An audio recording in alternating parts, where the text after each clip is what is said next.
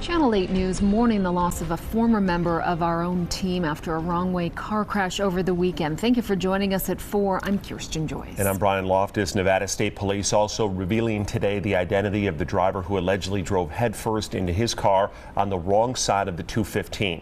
It happened early Sunday morning just south of Town Center Drive. Ryan Matthew joins us live from there now with the impact this tragedy has had on our community.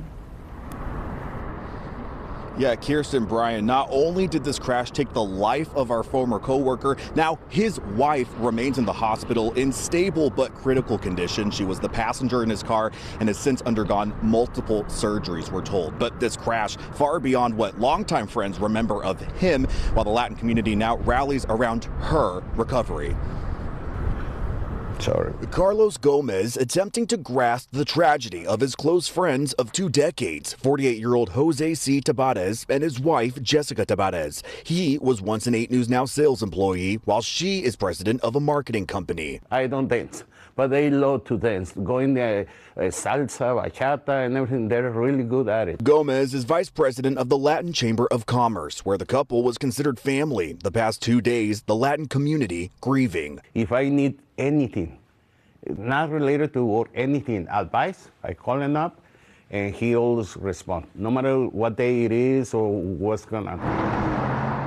The crash happened along the 215 Beltway south of South Town Center Drive. The driver of a white Cadillac allegedly entering the northbound lanes from the south before crashing head-on into the car Jose was driving and Jessica was passenger in.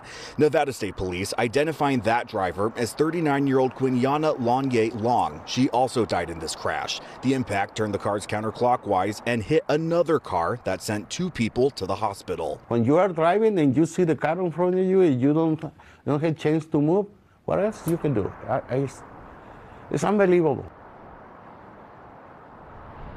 Now, it's unclear where this driver entered the 215, but Nevada State Police did receive calls of a driver traveling the wrong way closer to the Charleston area. That was just about 2 minutes before the crash itself. And when we tried asking Nevada State Police, was impairment potentially a factor as of right now?